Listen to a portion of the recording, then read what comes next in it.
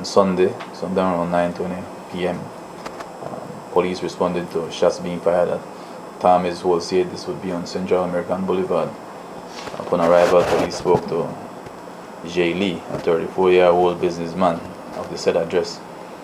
He had indicated that he had returned to the residence of the business on Central American Boulevard.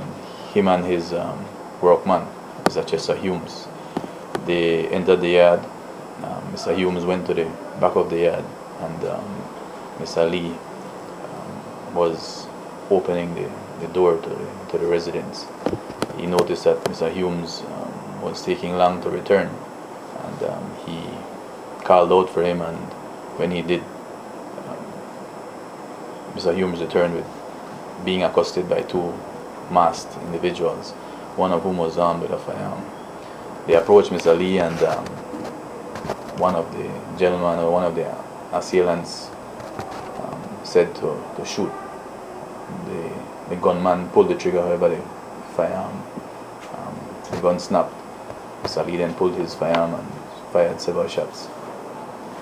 As a result, the two masked men made good their escape, and however Mr. Chester Humes was shot in the arm, in the left forearm. We believe that it was a friendly fire from Mr. Lee's firearm, but police also recovered a .380 pistol in the same yard for the complainant, and it was loaded with 4 live rounds of ammunition. Following this investigation, that one man was subsequently detained and another man was found at the KHMH suffering from 2 gunshot injuries.